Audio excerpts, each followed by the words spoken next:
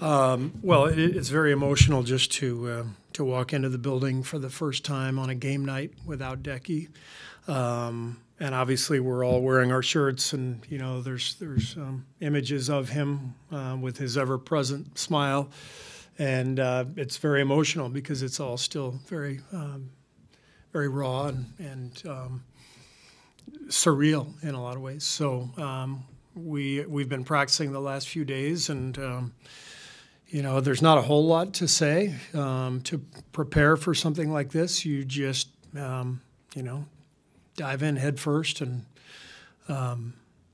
stick together and go try to win a basketball game and honor our brother.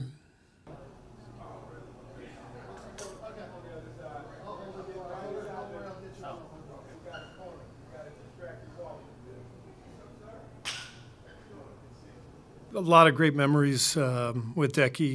He's been here 2.5 years, and winning that championship with him the first year and celebrating with him, and those are great memories. And when you're on a team, when you're on a staff, it's really an everyday thing.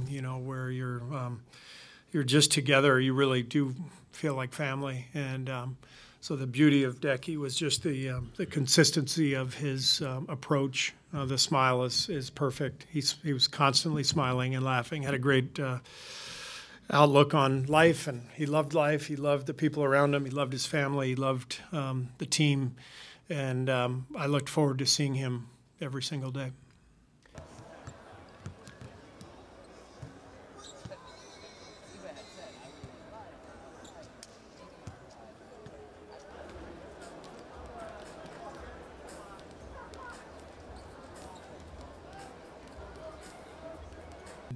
There's famine and wars going on, and we acknowledge all of that.